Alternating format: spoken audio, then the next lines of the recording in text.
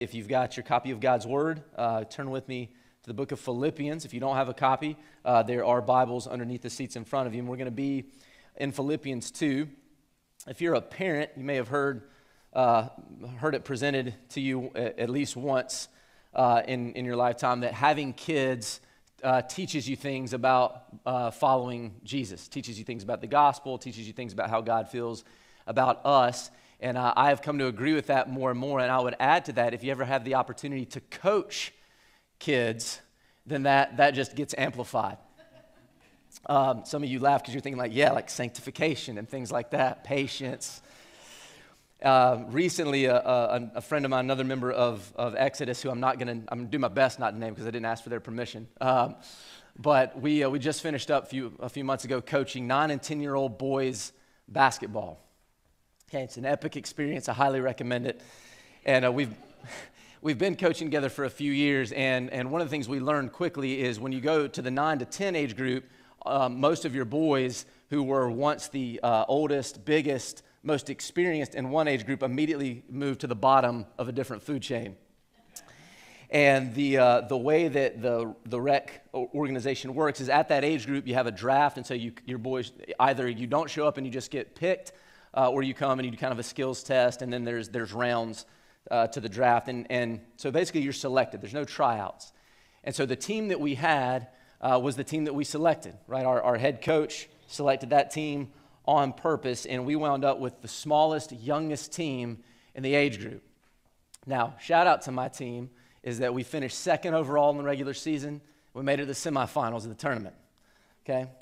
But in the last game of the season, and this had been characteristic of our boys the entire season, the last game of the season, again, youngest, smallest team versus the oldest, biggest team. That's kind of how it shook down in the semifinals. And so we've got predominantly third grade boys going up against fifth grade boys. It may have been a while since you were in that age range, but if you remember being a third grade kid, right, there's a difference between third grade boys and fifth grade boys. Like, they might actually have some muscles. Like, they could do at least 5 push-ups without stopping. Some of them might be working on like the facial hair thing. It's like some, not like a full beard, but like there's some remnants of something coming. And so we were out experienced and we were outsized, right? They jumped out to a quick 12-0 lead early in the game. And when your guys aren't shooting 3-pointers yet, it's not like the NCAA where 12 points is nothing because people just start bombing threes. Like 12 points is a lot of work. And as the game progressed, man, our boys fought back and they never gave up. And I would love to tell you that we won. I'm going to go ahead and spoil it for you. We did not win. Like, it was not a Disney movie finish. But we got close. And as the game went on, there were so many reasons why our boys could have given up. They could have turned on each other and started blaming each other for mistakes. And they didn't. They lifted each other up. In fact, every time one of our guys would score, closing that gap, like the whole team would celebrate so much, we had to remind them they still had to play defense. They could have started arguing with us. And instead, the only question they asked me or our other coaches, man, when can I go back in? What can I do? They could have yelled at the refs because there was some questionable calls. I'm not biased. They just kept fighting. They were diving on loose balls. Like, we had one kid with kind of bleeding in the nose, and his only question was, do I have to come out? And then at the end, we lost a close game. But we took our team over to kind of recap the season, and we wanted to celebrate them. We anticipated there being a lot of weeping and gnashing of teeth. And when we got in this side room, they were just that much more fired up. They were chanting our teams 1, 2, 3. And I can't tell you the name of the team because you'd probably be able to guess who the head coach might be. But they were more celebratory. They were more determined. And the thing they kept asking is, man, can we do this again next year? We set for them a standard at the beginning of the season. This is what we're going to be about. This is what we want to accomplish. And then they just bought into it, and they never stopped. This morning, we're continuing through our series, the book of Philippians. And this morning in Philippians 2, Paul is challenging and encouraging the church at Philippi to do the same thing. Hey, there has been something true for you since the beginning of this thing. There's been something that you believed, that you bought into that was greater than any reason we could find to give up, any reason that we could find to quit fighting, any reason that we could have to not believe. No, you believed it. And he's encouraging them to hold on to it and to keep working towards it. Philippians, we're going to start in verse 14. Verses 14 through 18 are following up from 2 through 13. And if you were with us last week, Pastor Brian began to unpack this idea of working out your salvation with fear and trembling. What does it mean to belong to Jesus and to live that out? And what Paul starts to do in our passage this morning is unpack that. And what he begins to show us is that more often than not, most consistently in the life of Christians, us working out our salvation with fear and trembling is done so together. It's done so side by side. Jesus offers to individuals salvation, but when you are saved, when you say yes to Jesus, you are brought into a family. And so what Paul is pointing out this morning, what we need to see, is that as many reasons as there may be to give up or to be discouraged or to fight with one another, Paul is saying this, that Jesus has done the work to make us children of God. And so we have the responsibility of living into the reality of being the family of God. Jesus has done the work. He's made the thing that we need to be true. He has done the work to make us children of God, and so we have the responsibility to live into the reality of being the family of God. So I'm going to read verses 14 through 18 of chapter 2. We're going to pray. We're going to jump into God's word together. Paul says, "Do all things without grumbling or disputing, that you may be blameless and innocent, children of God without blemish in the midst of a crooked and twisted generation, among whom you shine as lights in the world, holding fast to the word of life, so that in the day of Christ I may be proud that I did not run in vain or labor in vain. Even if I am to be poured out as a drink offering upon the sacrificial offering of your faith, I'm glad and rejoice with you all. Likewise, you should also be glad and rejoice with me." Let's pray.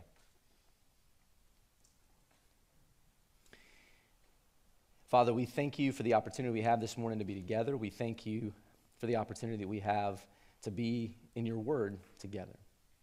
Lord, we thank you that you've sent your son Jesus, and we thank you that you've given us guidance in what it means to follow him and how to live out what it means to belong to you in this life. And Lord, I pray as we look at your word together that you would convict us where we need to be convicted. If something needs to weigh heavy on us so that we might draw closer to you, I pray that that's what would happen. I pray if we need encouragement, if we need to have a burden lifted so that we might know your peace and presence more deeply, I pray that happens. Pray that you'd speak through me and speak through your word. We ask these things in Jesus' name. Amen. Cool. So because Jesus has done the work to make us children of God, we have the responsibility to live into the reality of being the family of God. And Paul presents three ways that happens, three things that we need to do for that to be our reality. I'll give you those three things and then we'll unpack them. The first of those is that we have to remove grumbling and disputing. The second is we have to take hold of what is true. And third, we rejoice in what God has done. First, we remove grumbling and complaining. Look with me again at verse 14. Paul says, "Do all things without grumbling or disputing." Do all things without grumbling or disputing. Now, as I mentioned earlier, this is Paul beginning to unpack what he presents to us in the previous two verses about working out your salvation with fear and trembling. And so you may be in here this morning and you're a task person. Man, like, give me something to do. Great. Work out my salvation with fear and trembling. What's next? Do I need to give a certain amount of money to missions? Do I need to move to a foreign country? What do I need to do? And the first thing that Paul says is you keep living your life. You just remove these two things. So for some of you, that might be a buzzkill. Right? Like, what do I get to do? And he says, keep living your life, but do it without these two things.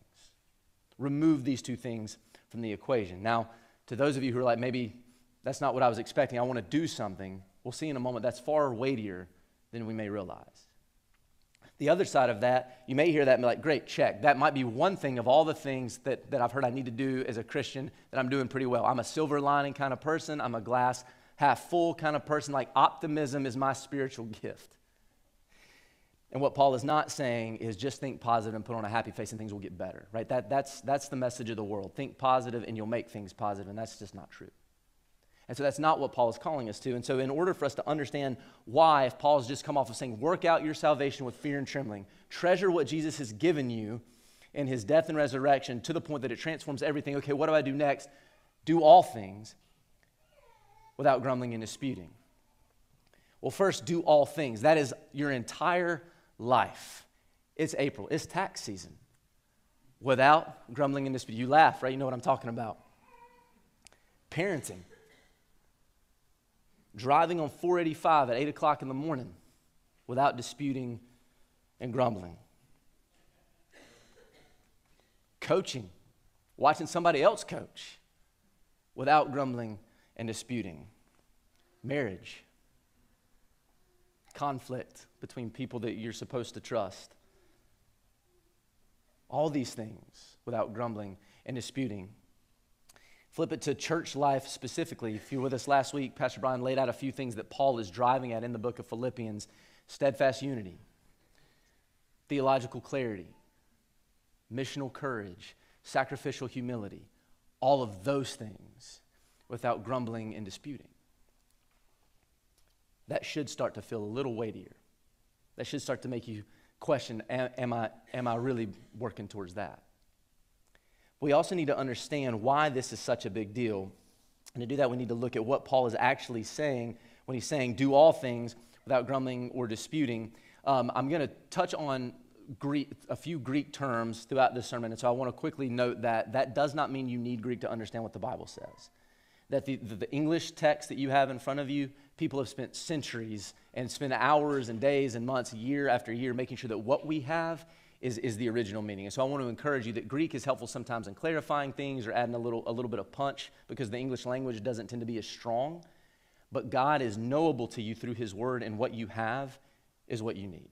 So I want to make sure that's clear before I unpack a couple of things. So there's two Greek words that Paul says. Do all things without grumbling or disputing. Disputing is a second word, and it's a little bit easier. It's a little bit shorter to unpack. It means arguing and dissension.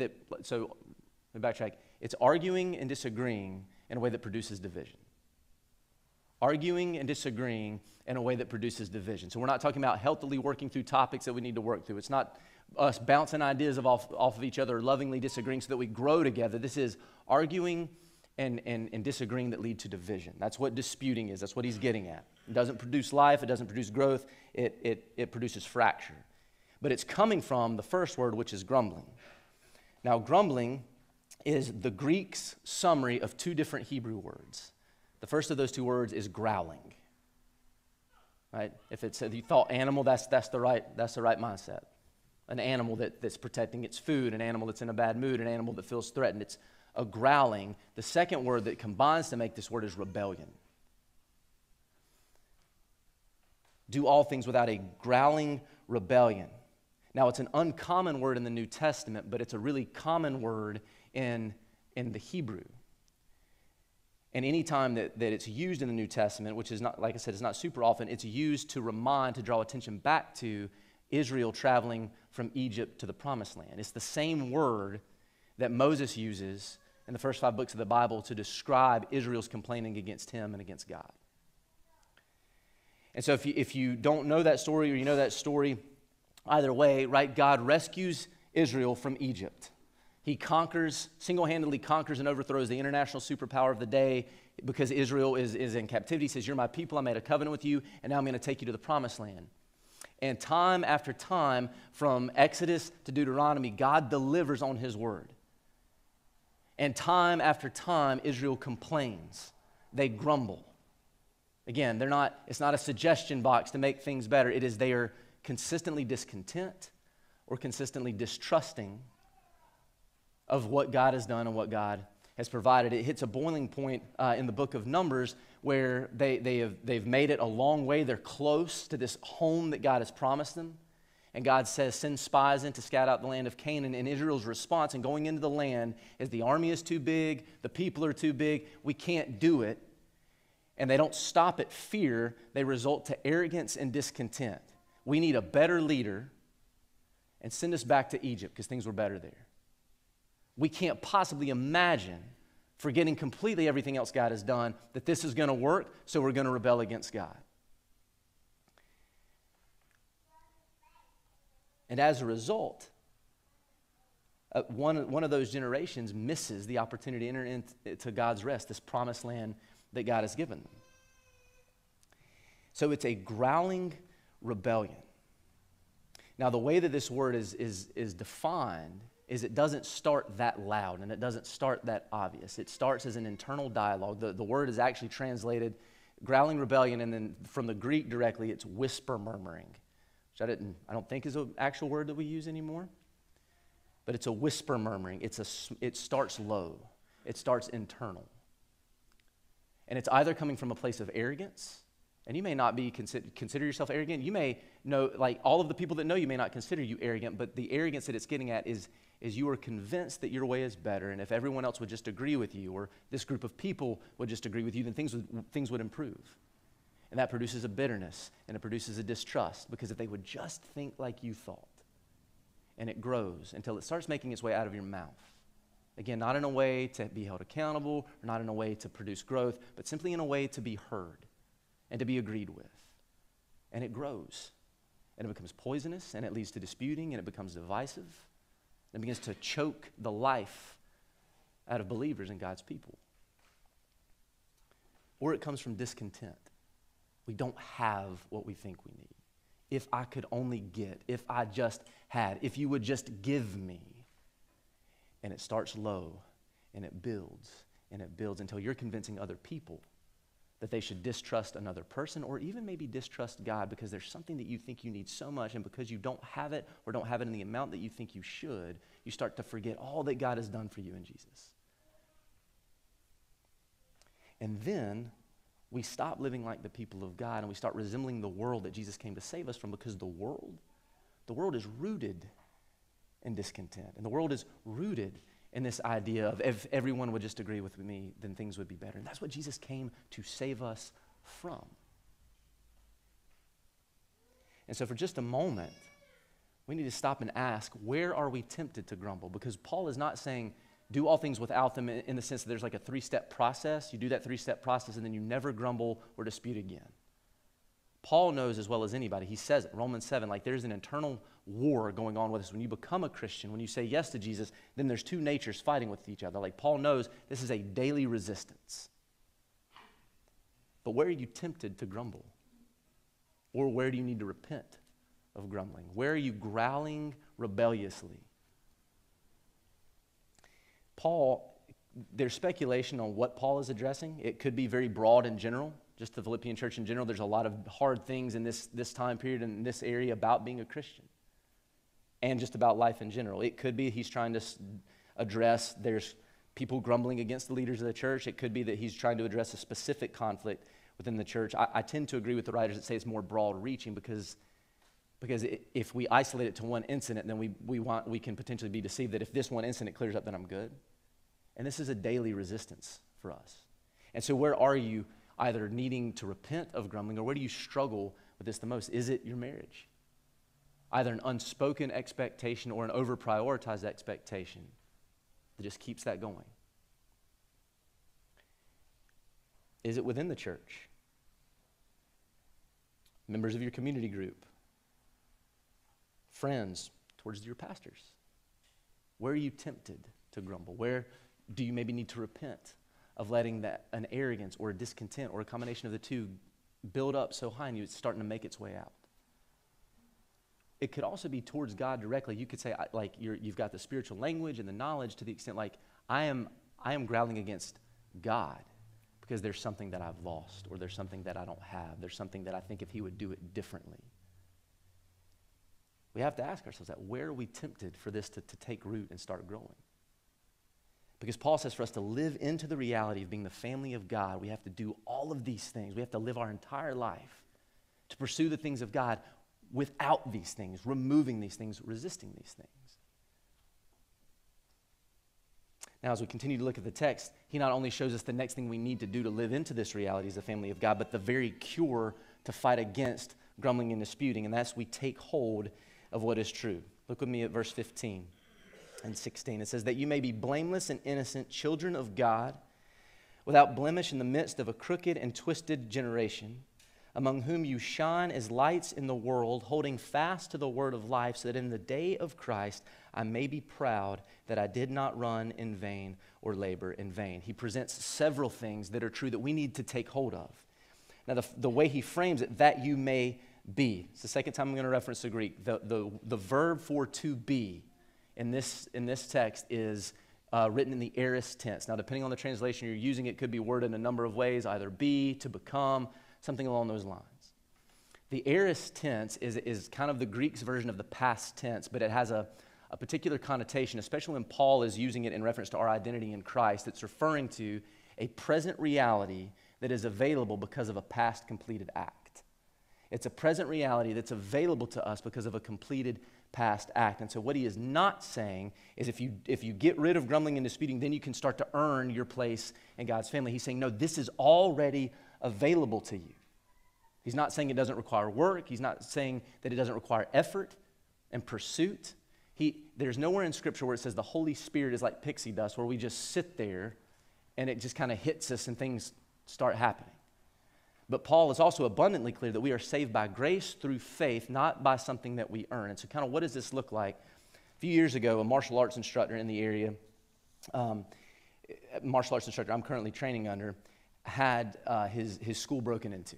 He was off of a main street at the time, and they had a massive storefront window with the team's logo on it, and somebody decided to throw a brick through it, shatters the glass, goes in to try to find things to steal. A few days later, this instructor goes on social media. He's not a social media type guy, so normally if he's on social media, it's like, hey, that's probably worth paying attention to. And he goes on social media and he says, to the person who broke into my school. Now, if I'm in his shoes, I'm following that with, I'm a martial arts instructor. Do you have any idea what you've done? We're going taken on this guy. I've got a particular set of skills. I could hurt you so bad. But he says, to the person who broke into my school, if you are willing to come and submit yourself to teaching and to training and to the accountability of a team, for 6 months, your lessons are paid for. That's our identity in Jesus. You are invited into the family of God because God saw you, and what we needed more than anything else was to be reconciled to the God who made us, and we can't do it on our own. But God sent Jesus into the world to live a perfect life, to die on a cross on our behalf, and then he rose from the grave, conquering our greatest problems. He came to save us, meet our greatest needs, and then put everything else into its proper perspective. That's the offer of the gospel. And it is free. And what Paul is saying is don't do these things to earn this. No, he's saying live into this reality. It's available to you. You simply submit and say yes. And then he paints this picture. So taking hold of what is true. Look what's true. First, your identity. Who you are. You're blameless and innocent children of God without blemish.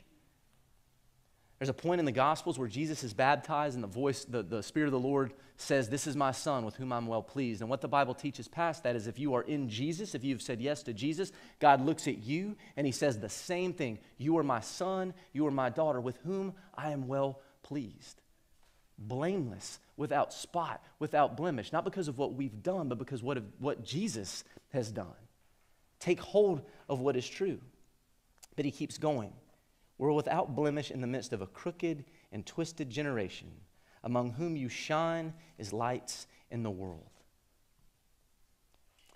This is God offering us an opportunity to do what he created us to do in the first place, which is to reflect God's glory to a watching world. That's what, whether you realize it or not, that's what your heart longs to do, is to reflect glory. And so there's an aspect of this text where Paul is saying God has made that possible for you again. This is why we care about how many followers we have on whatever social media platform. This is why we care about being recognized. We long for glory, and what Paul is saying is you were made for it, and God is restoring that to you. Shining like light, like stars in a crooked and twisted generation. But there's also, what else is true, is we are on mission. If you are in Christ, your life, regardless of occupation, regardless of gift set, you have a common mission that is better, more impactful, more significant, more worthy of your time than any other mission, and that is to shine God's light to a world that has lost its way.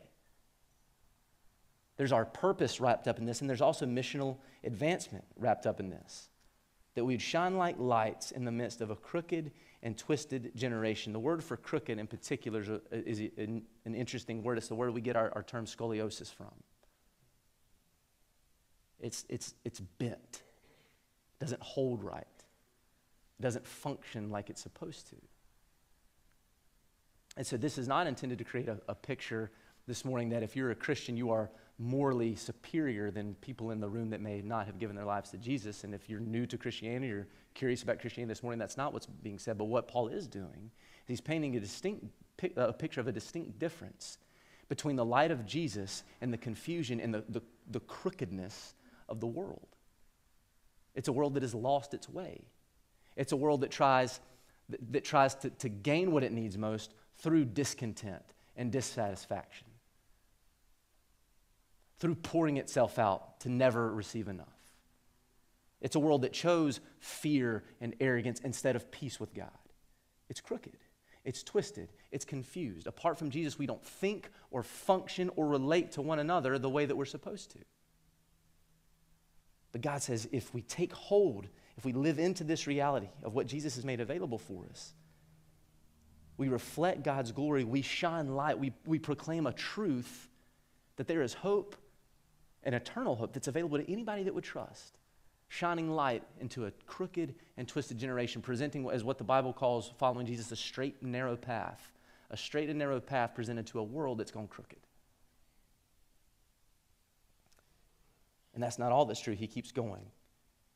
Holding fast to the word of life. Now, word of life in this, there are times in Scripture where Jesus is called the word of life, and then there are other times where the word of life is referring to the gospel message. In this case, it's referring to the gospel message. God sent Jesus to save sinners. Okay? Holding fast to the word of life. Now, you could read this, and depending on your translation, it could say holding fast to, it could say holding out. But most writers on the text say it's probably, Paul's mind, it's probably a combination of both. And here's why. Because if we are holding fast to this idea of desperately clinging to something that we know is our life source, that is our safety, that is our security, the thing that cures our greatest sickness, the thing that provides our greatest hope, if we're desperately clinging to that because we believe how necessary it is, we're going to hold it out naturally to others. And so we're holding fast to the truth, right? The gospel is the foundation of everything that we believe. Right? I encourage deepening theological truths, right? Learning and growing, that's necessary, but we never move away from, we never obtain some kind of theological knowledge or maturity where we no longer need to go back to the gospel, because all of that stuff is built on the fact that God sent Jesus to reconcile a broken world to himself. So we hold fast to it as believers, and then we hold it out to the world that needs it. That's the light. That's how we do this. That's how we take hold of what is true. We place our hope in the gospel and we never let go. And why? Because what else is true? Paul says that in the day of Christ, I may be proud that I did not run in vain or labor in vain. There's two things that we need to see there. One is the reality of the day of Christ. The Bible does not teach right? There are different worldviews that would teach that history and life is circular, right? That never really ends, or it just kind of spins until it stops. But the Bible teaches that it is ultimately linear. Not that things don't repeat, but that ultimately we are moving from a starting point to an end point. And that's what Paul is saying to a Philippian church. He's like, you may be going through hard things. In fact, he knows they're going through hard things. They were a church in the Roman Empire, in a key city in the Roman Empire, and that community would have been vastly opposed to any message that promoted a different king and a different kingdom other than Rome. So then being Christians there is not easy. And then you combine that with just the reality that comes from sinners trying to honor Jesus together. There's plenty to be discouraged by. There's circumstantial things, there's relational things. But Paul is saying, keep the end in sight. We get to live this present world with a future hope in mind. There is an end coming. And so for those of us in the room this morning, they're like, man, I am giving it my all, but man, I am weary. There's an end coming. Now, we don't know when, but it's not a matter of if, it's a matter of when. Jesus has kept every promise that he's ever made. The final piece of that promise is when he returns and sets everything as it should be. And Paul is saying that day is coming. And he's saying to the Philippians, what I want for you is when you stand before him, and because we will, believe it or not, when this life ends, when Christ returns, we all stand before him. And what Paul is saying, Philippians, I want you to stand before him exhausted and worn out, not because you chased the wrong things, but because you gave everything you had to living into this reality of being the family of God. That's what I want for you.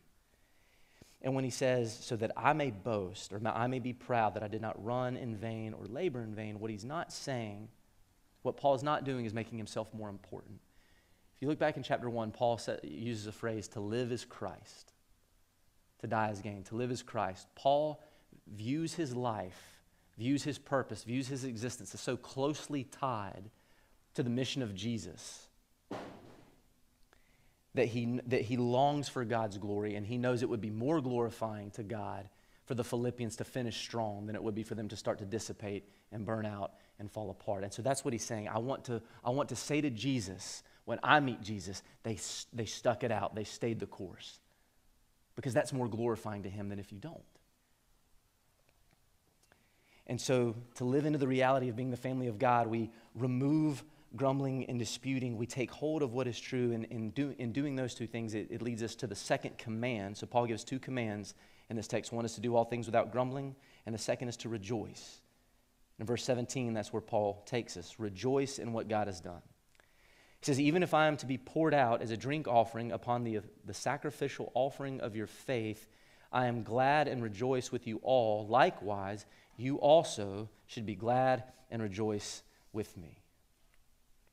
Rejoicing in what God has done. Paul is saying what he's saying because he loves the Philippian church. I mentioned coaching earlier. At the end of that final game, and this is really true for almost every game, at the end of these games, the head coach was almost always out of a voice.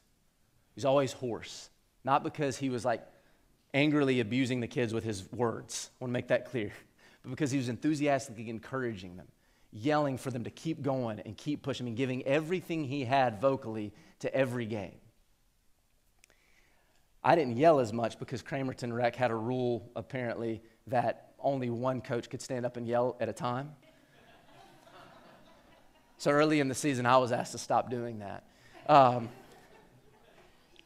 But my resting heart rate averages are about 55, and at the end of every one of those games, 5 minutes, 10 minutes after those games, I'm up in the 120s.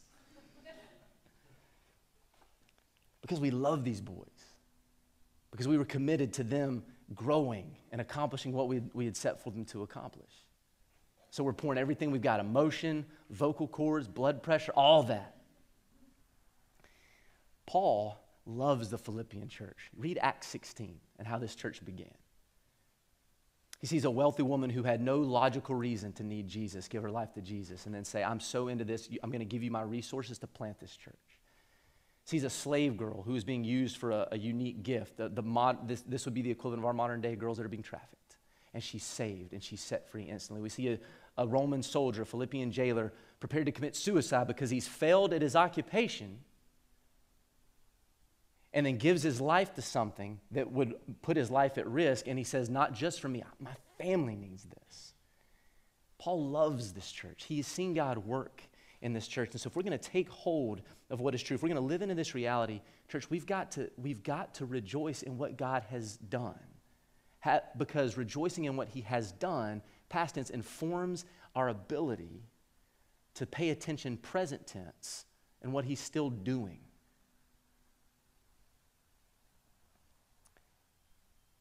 And for us as a church, we doing that. We rejoicing in what God has done. And Exodus, I've been one of your pastors a little over 5 years. I've loved watching God work here. I mean, in fact, I'm one of your pastors because some of you led one of my best friends to Christ, and he invited me here. I love what God has done. Rejoice in what God has done. He has not stopped working. And at times it's hard to see. It's hard to miss. Suffering kicks in, conflict kicks in. And Paul would say to us, likewise, you also should be glad and rejoice with me. And this gets us to how Paul does this, why Paul can confidently and with conviction call us to this. He says, even if I'm being poured out as a drink offering upon the sacrificial offering of your faith, I'm glad and rejoice with you all, and I can call you to rejoice. This idea of being poured out as a drink offering in the Old Testament You read primarily in Numbers and Leviticus, kind of unpacks this, but anytime a sacrifice was made to atone for sins of various kinds, a drink offering was a part of that process. But a drink offering followed the true sacrifice. And so if a bull or a goat had to be sacrificed to atone for sin, then the drink offering was either poured out on top of that offering or on the ground in front of it. And so the drink offering is a part of the sacrifice, but it has no meaning apart from the greater sacrifice. It finds its meaning and its power and its worth in the true sacrifice. Paul can say, pour me out, use my energy, use my life if necessary, and I'll still rejoice, and I call you to rejoice with me because Paul has never gotten over what Jesus has done for him. Matthew 26, as Jesus is the night before Jesus' crucifixion, he says, this is my blood that was poured out for the forgiveness of sins. Paul knows that the ultimate sacrifice has been made. Paul knows the true sacrifice, the necessary sacrifice, has been accomplished. And for us, we can pour ourselves out because Jesus, by his own words and his own actions, was poured out as the greater true sacrifice for us. And so as we seek to live this out, what does it look like to apply this? I say three things. The first, if you are not sure, or you can say confidently, no, I do not think that I have said yes to the work that Jesus did to make me a child of God. Again, either yes, I know that's not true, or I'm not sure.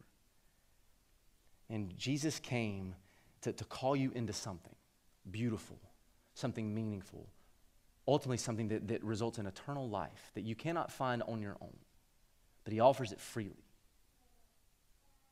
And so if you're not sure where to start, or I've got questions, myself and other pastors will be out in the commons area, we'd love to have that conversation with you. But why not say yes to a Savior who poured himself out instead of holding on to a world that says grumble and dispute? Pour yourself out and never receive anything in return. And the last two things. If you're a part of the family of God, number one, let grace transform your grumbling. Let grace transform your grumbling. If you have an issue, if you have a concern, if you have discontent, if you have hurt, God does not say bury those things and don't address them. He says bring them to the light. There's a conversation you need to have with one of us, with one of your pastors. If there's a conversation you need to have with someone who you might have resentment towards. If there is some wound you carry that's causing you discontent towards God himself, man, bring that to the light. Bring that to people who can help you process it, who can walk with you through it. Because there's something transformative on the other side of that if you will bring it to Jesus. And then finally, work to rejoice. God is at work, and he's been at work. And for us to hold on to and live into the reality of what it means to belong to him together, we cannot lose sight of what he's done. And part of the way that we do that is continuing to recount together all that we've seen him do. So work to rejoice. Let me pray for us. Father, we thank you again for this time. Lord, we thank you for this truth.